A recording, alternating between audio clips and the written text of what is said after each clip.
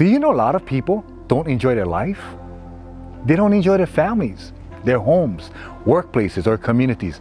You and I can be the change out there in our lives, families, communities. The ecclesia has impacted me personally on this joyful journey of a spiritual growth, that I got to know my Heavenly Father more intimately. With recovery comes baggage, pain, hurts, hang-ups, regrets, unforgiveness, and the list goes on.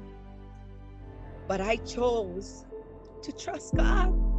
My son was seeing him and my husband at the fatherhood conference.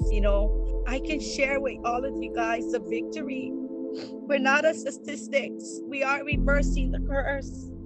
It was about being aloha and being pono. Join us August 6th at the Kroc Center, 8:30 to 12:30 p.m. See you then. Mahalo.